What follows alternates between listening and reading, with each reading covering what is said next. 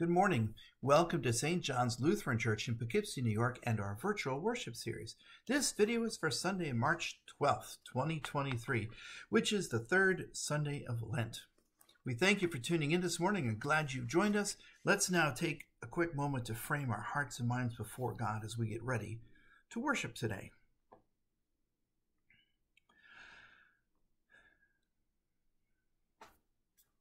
And now, may the grace of our Lord Jesus Christ, the love of God, and the communion of the Holy Spirit be with you all. Let us pray. Merciful God, the fountain of living water, you quench our thirst and wash away our sin. Bring us to drink from the well that flows with the grace and the beauty of your love.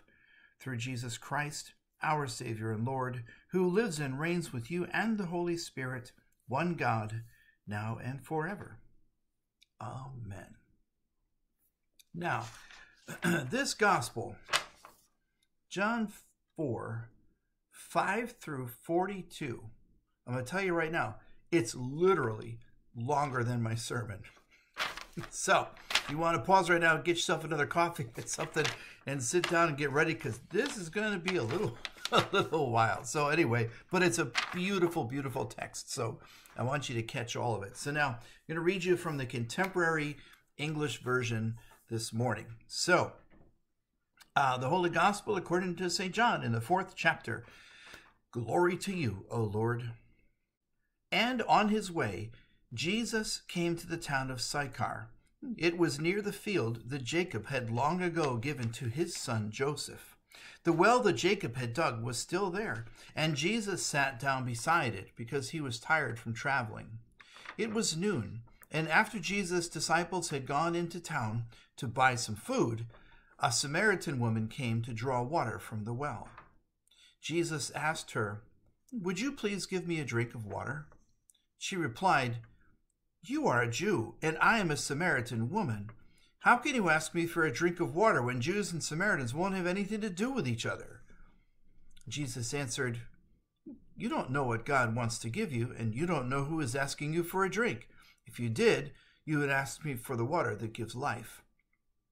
And the woman said, "Sir, you don't even have a bucket, and the well is deep.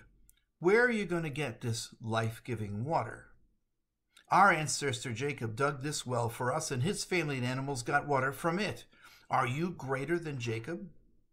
And Jesus answered, "Everyone who drinks this water will get thirsty again, but no one who drinks the water I give will ever be thirsty again. The water I give will become in that person a flowing fountain that gives eternal life." The woman replied, "Then, sir, please give me a drink of that water. Then I won't get thirsty and have to come to this well again." And Jesus told her, "Go and bring your husband." The woman answered, "I don't have a husband." And Jesus replied, "That's right. You're telling the truth. You don't have a husband. In fact, you've already been married 5 times, and the man you are now living with isn't your husband." And the woman said, "Sir, I can see that you are a prophet. My ancestors worshipped on this mountain, but you Jews say Jerusalem is the only place to worship."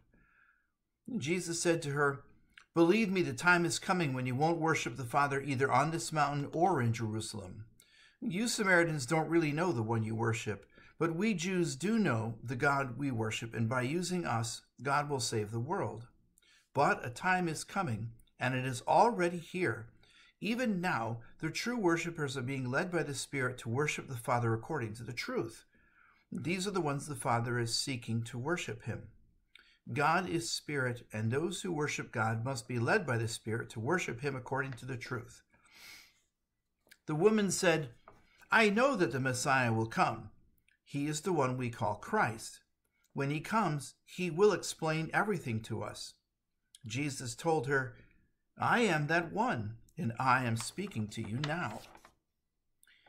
The disciples returned about this time and were surprised to find Jesus talking with a woman, but none of them dared to ask him what he wanted or why he was talking with her. And the woman then left her water jar there and ran back into town, where she said to the people, "Come and see a man who told me everything I have ever done. Could he be the Messiah?" and everyone in town went out to see Jesus. While this was happening, Jesus' disciples were saying to him, "Teacher, please eat something." But Jesus told them, "I have food that you don't know anything about." And his disciples started to ask each other, "What, has someone brought him something to eat?"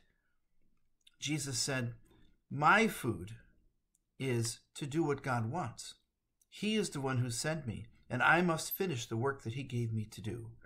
You may say there are still 4 months until harvest time, but I tell you to look around and you'll see that the fields are ripe and ready to harvest now. Because even now the harvest workers are receiving their reward by gathering a harvest that brings eternal life. Then everyone who planted the seed and everyone who harvests the crop will celebrate together." So the saying proves true. Some plant the seed and others harvest the crop. I am sending you to harvest crops in fields where others have done all the hard work. A lot of Samaritans in that town then put their faith in Jesus because the woman had said, "This man told me everything I have ever done." They came and asked him to stay in their town, and he stayed on for 2 more days. Many more Samaritans put their faith in Jesus because of what they heard him say. And they told the woman, "We no longer have faith in Jesus just because of what you told us. We have heard him ourselves, and we are certain that he is the Savior of the world." This is the gospel of the Lord.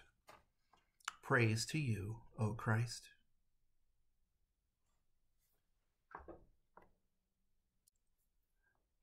You know, one of the things that I really miss from pre-COVID days is stores that were open 24 hours.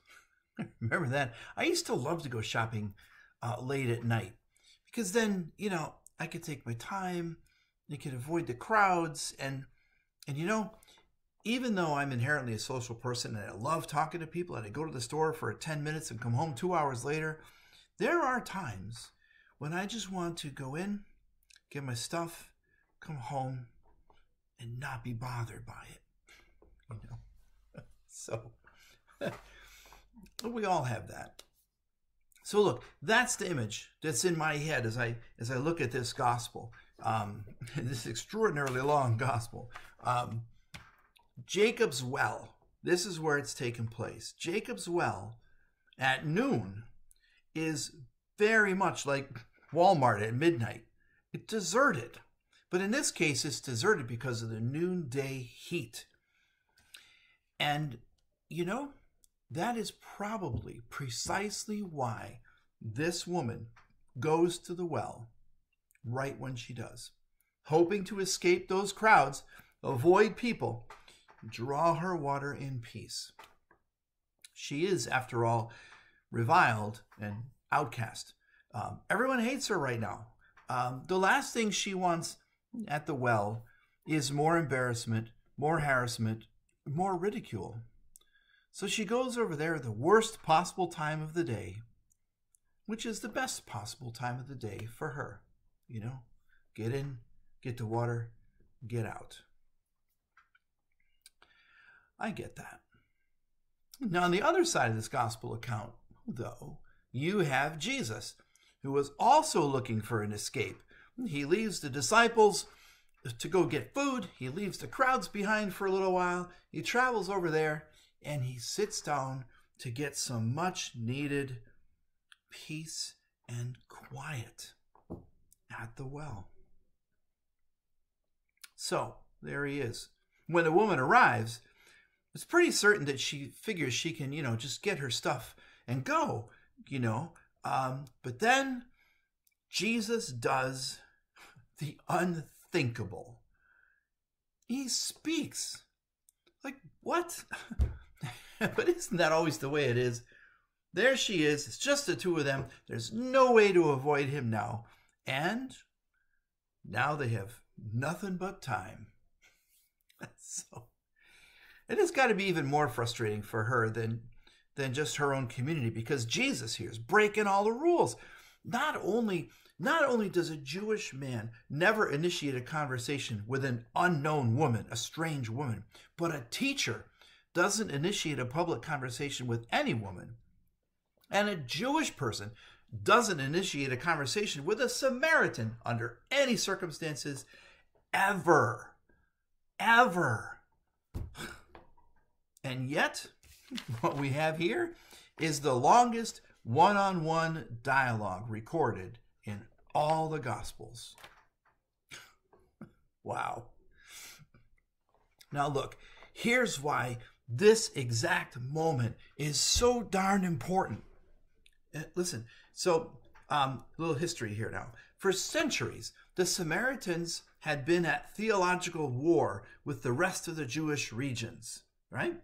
It's and centuries. And it's more than the fact that Samaritan Jews had assimilated with and intermarried with other ethnic groups who had moved into Samaria, way back during the exile.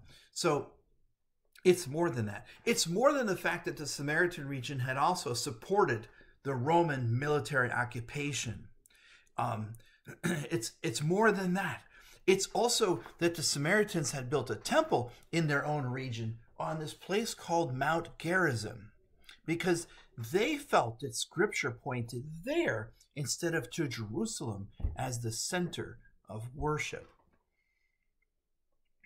And if that's not bad enough, what is worse is back in the 2nd century BC, 200 years before Jesus, this guy named Antiochus Epiphanes ruled, and he forced everyone in all of his territories to worship him alone or die. Most of the Jews were stubbornly loyal and resisted his threats, right? And that caused a lot of problems. But the Samaritans, they eventually broke down, and many of them publicly renounced their Jewish roots in order to stay alive. So, because of all those things, and even more because the Samaritans had sold out, the Galilean Jews to the north and the Judean Jews to the south never again associated with Samaritans. For centuries, they were fighting. And it seems kind of foreign and weird, but you know this place because Samaria is in what is now called Palestine. So, look, all of this is at play in this tiny moment where Jesus is having this conversation with the woman at this well. What in the world would he want to mess around with centuries of, estrangement? Why was it so important for him to have this conversation right now? And ultimately, though, when they do begin to talk, the woman starts to lament that Samaritans have been misunderstood and outcast. And they have. And then she asks, she's a very wise person, and she cuts to the chase because she asks a very pointed and poignant existential question in verse 20, I think it is. She says, hey, listen, you sound like a prophet. Now, answer me this. Our ancestors worshipped over here on Mount Gerizim, but you say the place where people have to worship is Jerusalem. What do you have to say about that? Her question really is 3 words. Where is God? And Jesus' answer? You're both wrong, he says. You're both looking in the wrong place. All of you. Specifically, he says, you worship what you don't know. Do you? Do you know? The Samaritans thought they did.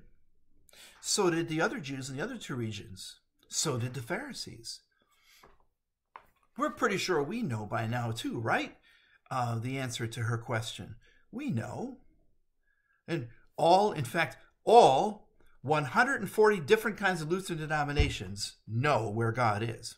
In fact, all 45,000 different kinds of Christian denominations around the world, they all know. Right? Look, here's the thing. 140 Lutherans, 45,000 different kind of Christian religions. We all think God worships on our mountain. And we've been arguing about it for centuries. It's so easy for us to forget that there's a lot of ways to interpret life. There's many different ways to interpret God. And there's many ways to interpret and process every experience we face. Centuries of hatred. Is there a Samaritan in your world, in your neighborhood, in your family?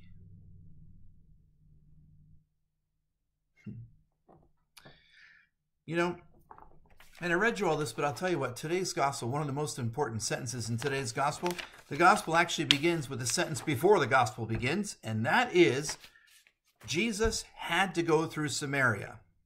Now, after all I've just said, why in the world would Jesus ever go through Samaria?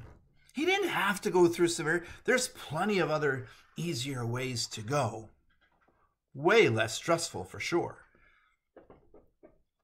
Nevertheless, there he was. And now I know why. He went there to reconnect that outcast woman to her community, because she went back, started talking about Jesus, and brought a lot of people in to meet him. But he also, so he wanted to reconnect the woman to her community, but more importantly, he wanted to reconnect that woman to him. And because of that trip, we too are called to go through our own Samarias as well, rather than taking the easy way around our lives. But tell you what, here is the real reason Jesus went there that day. He went there to answer her question. He went there to answer our question. Where is God?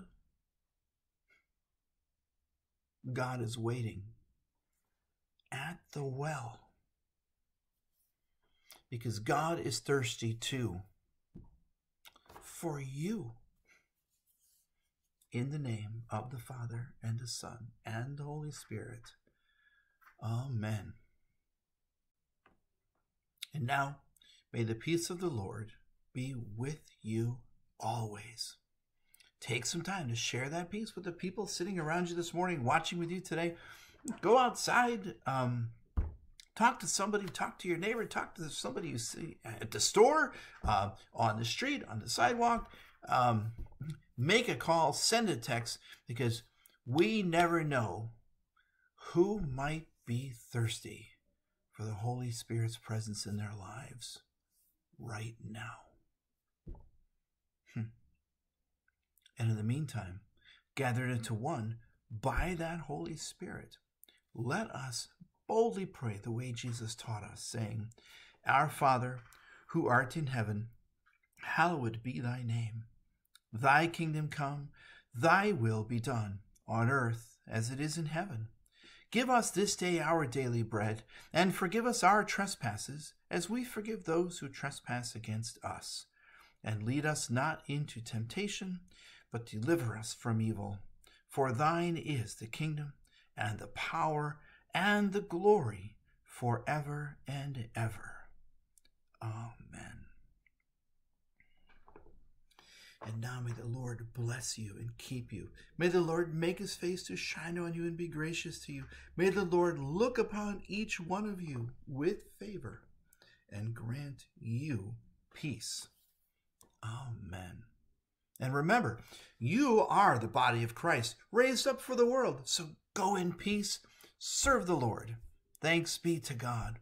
Thank you for tuning in this morning, and I pray that you have a spirit-filled and peaceful week coming up. And look forward to seeing you either right here on video or right over there in church next Sunday. God bless you all.